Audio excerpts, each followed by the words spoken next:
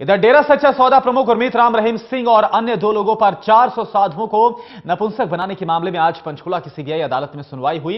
इस मामले में तीनों आरोपी अदालत में पेश हुए। गुरमीत राम रहीम सिंह और डॉक्टर मोहिंदर इंसाफ वीडियो कॉन्फ्रेंसिंग के जरिए सीबीआई कोर्ट में पेश हुए। गुरमीत राम रहीम सिंह और डॉक्टर मोहिंदर इंसाफ इस समय जेल में बंद हैं, जबकि तीसरा आरोपी डॉक्टर पंकज गर्ग अग्रिम जमानत पर बाहर है। राम रहीम और डॉक्टर मोहिंदर इंसाफ के वकील ने कोर्ट में चार्जशीट के कुछ और दस्तावेजों की मांग की है। आज इस मामले में सुनवाई के दरमियान चालान पर बहस हुई। अब इस मामले की अगली सुनवाई 9 अप्रैल को होगी। 9 अप्रैल को भी इस मामले में दाखिल चालान पर बहस जारी रहेगी।